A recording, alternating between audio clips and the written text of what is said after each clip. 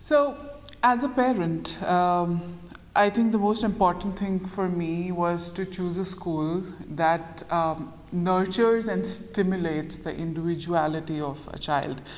And the first thing that stuck as soon as I entered ASPAM were the words which said, "I am me, I'm unique," which is such a beautiful way, really, to strengthen one's own belief in oneself. And that's exactly what I was looking for my child.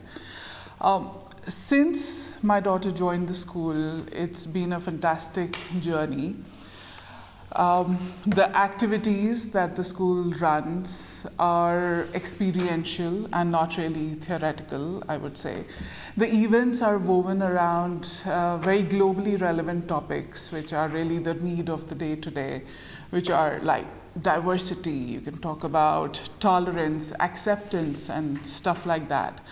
And it's totally endearing for me as a parent to see my daughter really inculcating all these things into her personality, and that's shaped her up so well.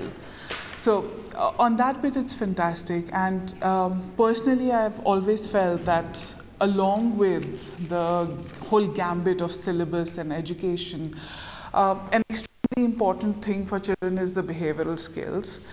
And I'll probably, just to summarize it all, I would give a very small example of what happened just last week.